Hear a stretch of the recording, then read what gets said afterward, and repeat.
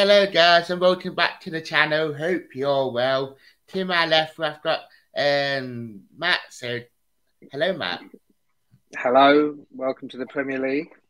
Okay. It has been a very long while coming for the Premier League, so 23 long years, so I bet you feel like a big kid on Christmas Day. Yeah. It's quite a large chunk of my life even, which is saying something. So yeah, you wait that long and then it comes along too quick in the end almost. So yeah, it's been funny, hasn't it, since Wembley. Sort of strangely long time since we've been back to the City Ground, so it'd be nice to get back down there again at the weekend. Yeah, what's not to like since we last spoke? You know, promotion, lots of new signings, a few old friends gone missing, and a few new ones made. Exciting times. This is what it's all about, isn't it? Yeah, definitely. I know it all just feels game since we last done a video together, and a lot of change, a lot has happened, and it's just very exciting times trying to get used to all the new players' names. Yeah, well, like I say, I don't bother even looking at them until they're actually signed and they're on the back of a shirt somewhere with our badge on the front. So yeah, I try not to look at any of that. But yeah, there's been a lot coming, and I'm more of a sentimentalist really with these things. I'm always sad to see the players we've had who've done well for us leave. And you know, last season everyone did well, so I'm sorry to see any of the whole lot of them leave. So, but you know, they kind of have to. There's a lot that we're never going to get again, and didn't get many last year. So, you know, it's probably better for them and for the kids also, having it go from 23 to 21. There was a lot of people that thought they're going to be playing youth football and there's suddenly not a team for them. So they've had to go out. So there's been a lot of changes around the club, both personnel. There's been shuffling of the management as well as the players. And also, you know, the infrastructure, a lot of things going on, a lot of things they had to do, didn't they, for the Premier League? And I gather the old floodlights are going to come down at some point and all the LEDs are gone in and they're digging up half the pitch to put cables around it. And God, down at the training ground, there's half of blinking, I don't know, it's like Kuwaiti Island or something down there. It's Qatar where they build the islands. There's so much dirt going in, you wouldn't believe. Clough didn't want to play football in the clouds, but I think with all the dirt going in, they will be up amongst the clouds if they're not careful. But they're doing a hell of a lot of work anyway. So, yeah, it's exciting times, really, and a lot of changes, a lot of things people got to get used to quickly. Yeah, that's the thing, and we always said last season that we half expected all these changes anyway with the known players and most of the squad that probably not up to standard. So we half expected a change. Which really, what do you think of the new signings that came in at the minute? Anyone really excites you? Well, I think they're all good, really. I think it's hard to sort of have many concerns about any of them. They're all young. They all seem to be sort of talented. They've all shown they're good footballers and they seem to be the right sorts. I mean, you do wonder if some of them are a little bit more or less Cooper's signings and whether some of them are being sort of foisted upon him. But I'd like to think that the signings we've made, we won't lose any money on. So, you know, in a way, we kind of haven't spent any money, I'd like to think. So, you know, stay up, go down, whatever, we'll get our money back. And we're just using it wisely in the meantime. So, you know, aside from maybe Hendo's wages, which I think are going into his bank account and aren't going to make their way back to Forest anytime soon. And a few other people, maybe Jesse Lingard's in the same respect. There won't be any sort of sell-on from him. Those are the only two things which are actually really definitely costing us money, I hope. And they're being quite savvy about it. But there's been a lot of changes, hasn't there? And also a lot of players have gone out on loan. A lot of the kids, promising kids, have gone out on loan. Big seasons for them. Forner, Will Swan, Riley Harbottle, those kind of guys. Backy as well. So hopefully it's a good season for all of them. And, you know, assets appreciating, whether with us or elsewhere. So, you know, that's what Cooper did last year and that's what I hope he's going to do this year. And yeah, hopefully we'll see Garner come back at least if the others haven't, he'll be one that will. So let's fingers crossed on that one, because I think he'd be a particularly good addition and something we still need. So I don't know, how many more do you think? I think there's going to be 3 to 5, don't you? I've been saying the same to be fair. I'm expecting 3 to 5. I think and probably another centre midfielder into to be fair. I think then it's just been that attacking area, like the CM position, then probably an extra striker to be fair. Probably if we're going to look at centre marking out alone, which is only a rumour, I'd like to see that sort of wingers area strengthened, because we already got Brennan and Martin at the minute, so Yeah, exactly. Well, it looks like we're going to get, is it Dennis, this Watford guy? yeah. He looks on. Davis looks not so likely now. He's off somewhere to Watford, isn't he? Which is a bit of a shame. It's always a shame anyone has to go to Watford, but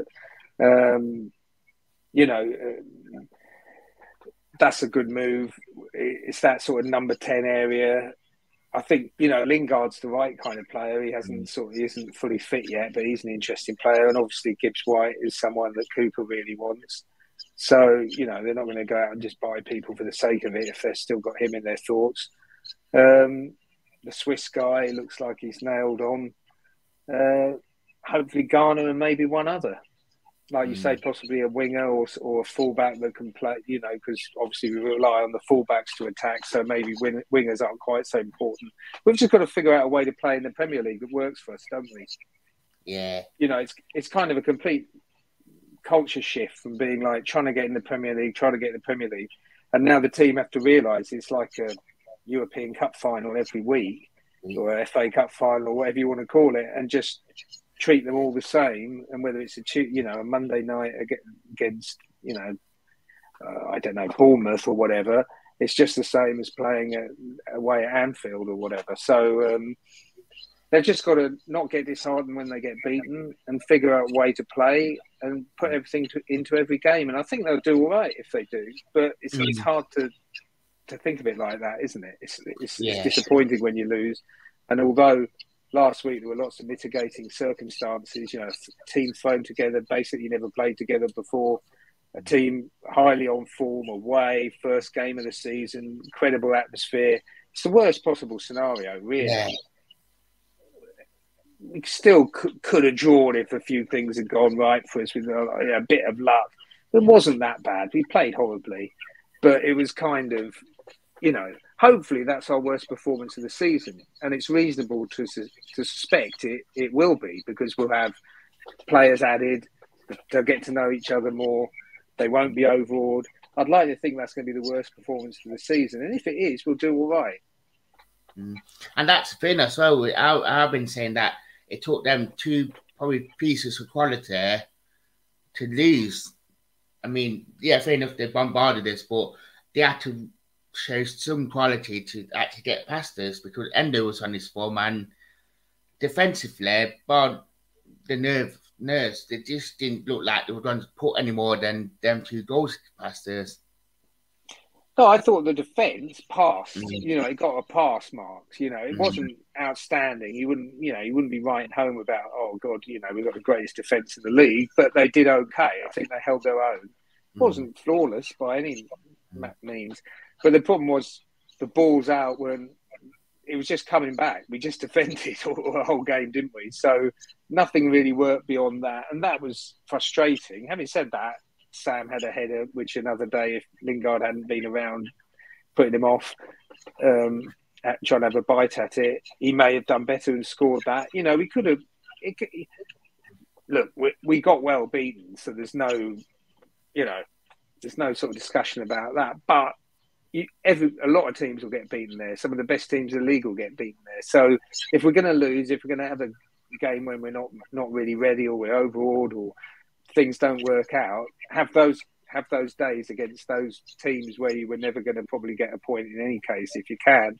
So, we're 1 point behind Liverpool still, and we're level with Man U, aren't we? Sort of thing. Yeah, that's a good thing. It's a good start. and we are on the same points as West Ham, who we got on Sunday as well, man. Sunday, the atmosphere just going to be electrifying. Like, first home game of the season, everyone's going to be up for it. On Sky as well, which is annoying kick-off time. But the atmosphere is just going to be electrifying. Yeah, I mean, obviously everyone's waited for this for so long. It's going to be an amazing occasion. I hope we at least get a point out of it, because I think it's important we can get a point or two on the board. These first 4 games are really tough. And then we have some easier ones coming up, which we do have to actually start winning. So anything we can get now is kind of a bonus, and it's sort of, we need to acclimatise during these first 4 games. Like I say, Newcastle, okay, overall 5 out of 10 at best, sort of thing. It was all right. It's out of the way. This next game, I'd like to see we put in a decent performance, because we haven't put on a bit of a show for a little while. It'd be really nice to get a point or 2 or 3. Yeah, I mean, it being regarded as a Jesse Lingard derby after all the shenanigans of his transfer. He's triggered them a bit. Hopefully he'll score a goal, and he's got a goal celebration up his sleeve to match the occasion. But being at Forest is a good place to be for anyone. It's a great opportunity for him. It's a great opportunity for someone like Hendo as well. They want to play football, and most footballers would be quite happy working with Cooper. Forest is next to the top 6. Is the big story in the Premier League. We're going to get looked at, aren't we? One way or another, we're going to be in the news. That scrutiny might not always be comfortable, but we're going to be one of the big stories this year. Whatever happens, whether it's good or bad. I still think we'll do well, but it's going to be hard with all these new signings. And this season, let's go for it every game. Let's see what we can do, and I still think we'll do pretty well. But it's going to be the next 2 or 3 years when all these players mature together, get to know each other. That's when we should expect to see something, because it's new to all of them at the moment, and they're generally all quite young and everything. So, it's the beginning of another sort of cycle for us, which is a good thing. So, this is the scrappy, ugly bit at the beginning of a cycle, and we just need to survive. If we can do better, all the better, but we'll see the benefits in the years to come. 2 or 3 years down the line, I'd like to think we'd be looking at the top half of the table and expecting it. Yeah, and Dave Murphy even said when he first came, it was going to take 2 or 3 transfer windows to sort it out. So, and now we sorted out all the sort of deadwood from the years. So that now we're going to start to see what we're really about. Yeah, it's a test. It's an acid test. It was a good job we jumped on the sort of the Premier League gravy train when we did. I think if we missed the bus, to mix my metaphors, another year or 2, it would have got really, really tricky. But we've made it up there now. We want to stay up there now. I just hope there's patience. If we don't score a goal, we don't win a game all season. We know Cooper's a good manager, and nothing should detract from that. He should have 2 years, regardless, to do what he likes, because it's going to be a mistake to ever get rid of a manager of his caliber. So you stick with him regardless of results. If it's difficult, it's difficult. It is what it is. If we wanted easy games, you stay in the Championship. We could win quite a few down there, but this is going to be tough. So let's just accept it and let's stick with them, and just take the games one at a time, as the cliche goes. Definitely. What sort of team are you expecting us to go against West Ham? Because we all know, we've said it a lot of times, people like to keep the same team, keep settled back 3 or 5, as you call it. Well, it's only really the 2 question marks. Well, I guess the 3 question marks. Well, kind of 2, I think, probably. It's Sam up front or Awoniyi. and Niakate or Cook, really. And in both cases, there's an injury aspect to it, so we're not quite sure. I think in retrospect, I personally would have picked Musa probably at the back, and I thought he had one of the better games last weekend. But I think Cooper would have picked Cook, all things being equal, for his experience and so forth. So I don't know. I think that one's a kind of 50-50, and I think both of them are good and capable. So 6 one, half dozen the other. And up front, it's Sam, who's coming back to fitness, who I think Cooper seems to trust and like, or Mr. Awonye, isn't it? So I don't know. This year, I think for us though, it's a squad game, and I think we're going to have to work hard, and we're going to have to use our substitutes wisely. So I think the sort of 3, 4, 5 substitutes we have are going to be almost more important than the people that get picked to start the game, because either we're going to be clinging on or we're going to be chasing the game. You know, the games are going to be difficult. You know, the changes we make are going to have a significant impact on the results. So I think, you know, it's a squad game more than ever for us, with the squad we have already, and especially if we had 2 or 3 more players. So I think that's it. And it's the likes of, you know, Colback, can he play every game? Mangala, is he good enough to come in instead of one of those? Do we add more players in the midfield? We might have this Swiss guy they're saying come in. I don't know. And then obviously at left back, Toffolo probably hasn't been brought in as the first pick, but he's doing okay at the moment. So I don't know. They seem to suggestion that Richards with his broken leg might be bombed out, and he might be looking for someone else. I think the Swiss guy can play left back, can't he, as well? So I don't really know much about him. No, he's very good though. I mean, that's the encouraging thing. All the guys we've even been talked about with, people have liked them. There haven't been too many duds where people have been pulling their hair out. And the Lingard thing, to me, to start with, I wasn't that keen on the whole suggestion. It didn't seem to fit. But if you take it in isolation, I think it's a smart move, and it's kind of interesting.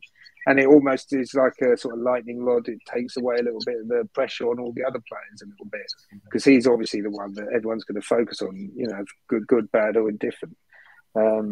His form's going to be particularly, you know, top of the agenda whenever Forest play. I don't think he's fit, and I think he'll do well. And it was kind of frustrating, because I think the kind of player he is actually is the kind of player we've really been crying out for all the last season. So if he can find his form and, you know, click with the rest of the team, I think we'll get, you know, an exponential amount from him. So it could be a win-win. And the same with Henderson.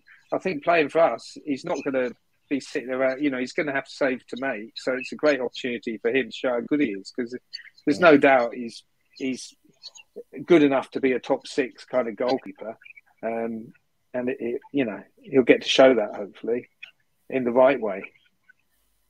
Yeah, that's the thing, that Henderson will get to prove what he is about, and for Lingard as well, he proved that he can play in the Premier League, and I mean, for him to come to us, fair enough, not on the wages that West Ham and also most were done pay him. He's looking at he coming to be a part of the project and want to play football, which he never got at Man United.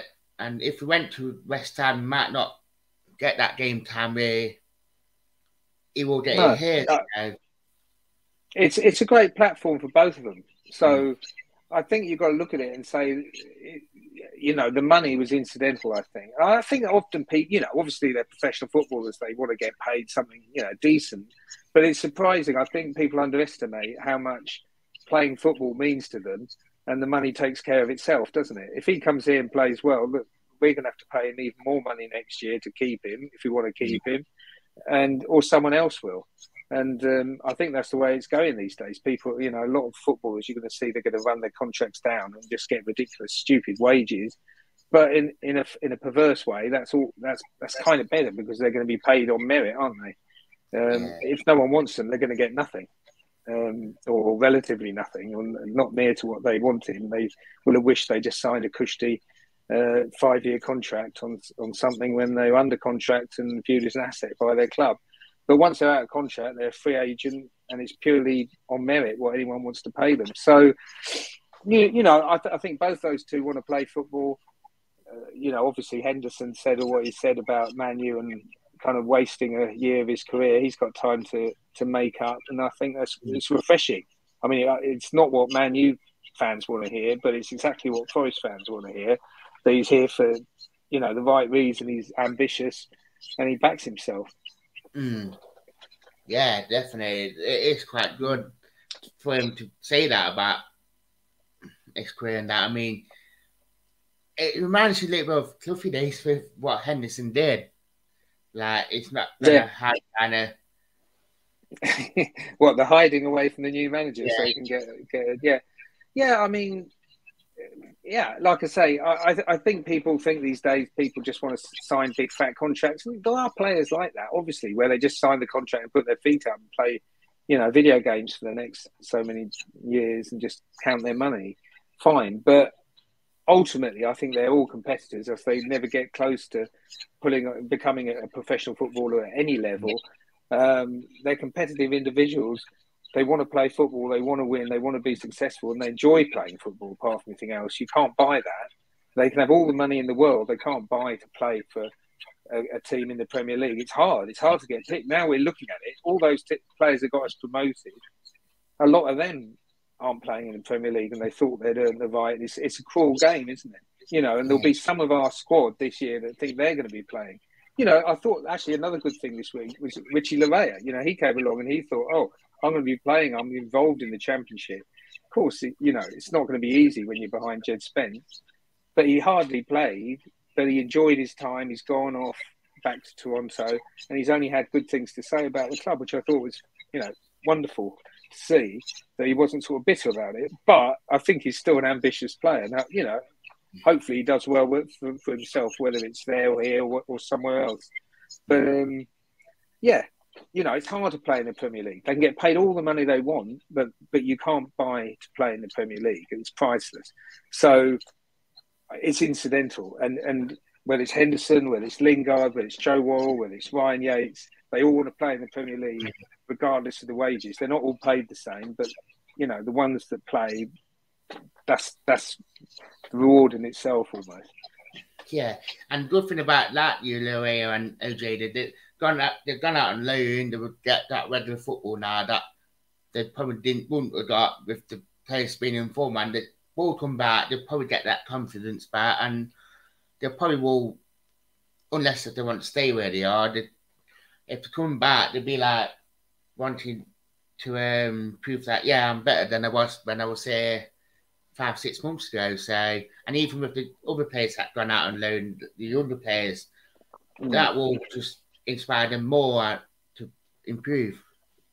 Yeah, there's no point letting people rot. No, I like that. It's harsh, we've sold players that I kind of wish we hadn't sold, and we've loaned these people out. But you've got to just view it as a positive thing. Look what happened to Brennan. It's a great opportunity. Forner, all of them basically. Let's not list them all over again, but especially a player like Tyrese Forner, he needs to play and to actually prove what he can do.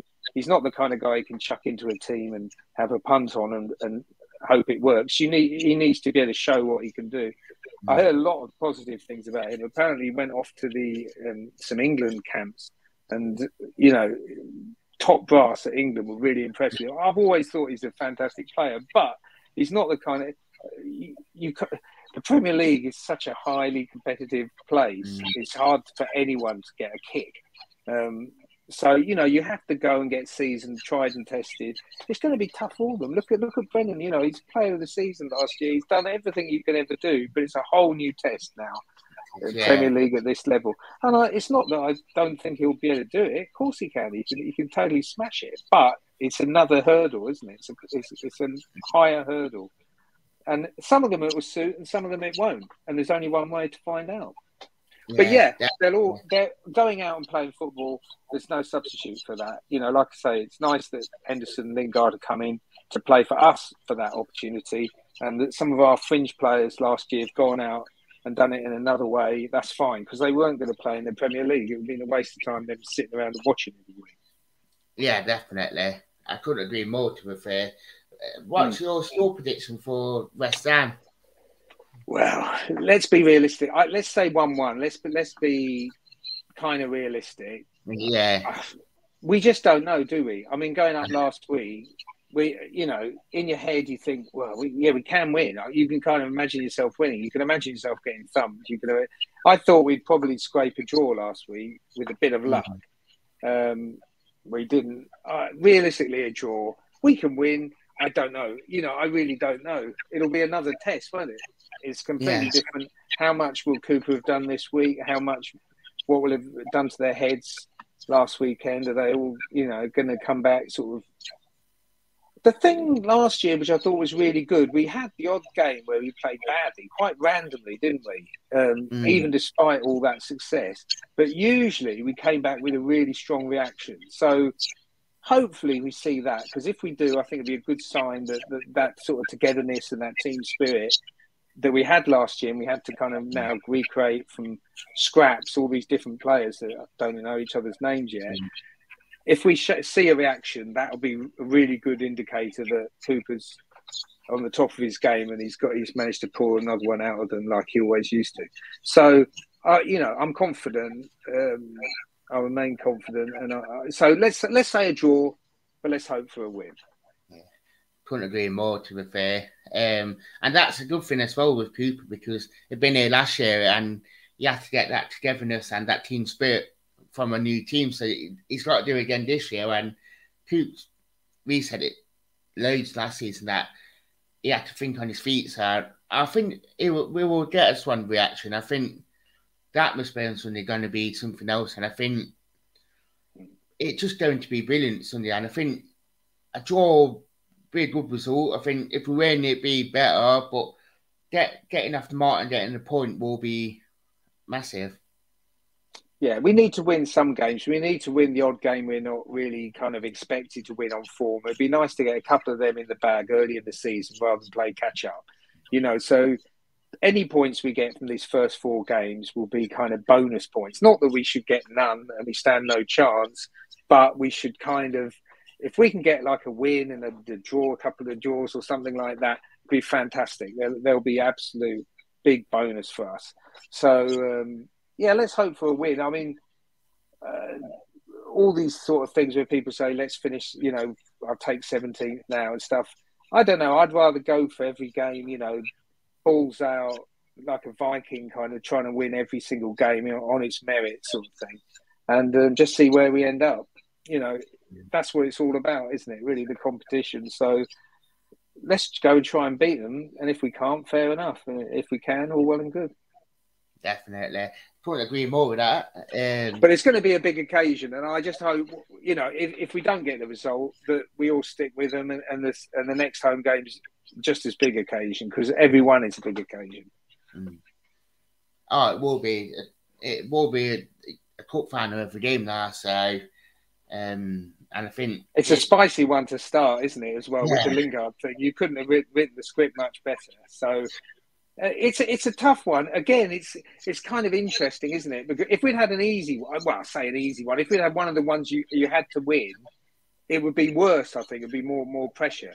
This one is one of those ones you take a draw at the beginning of the season. You'd say, yeah, we can get a draw.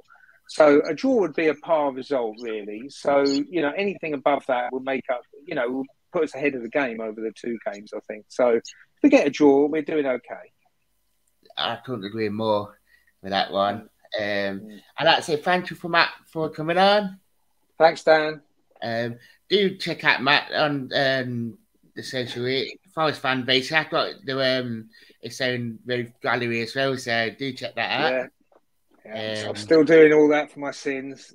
I need them to start scoring some goals and things like this, rather than just putting the shirts on and getting the sponsors sorted out. But we'll get there. Yeah, definitely. So I'd like to say thank you for watching, guys.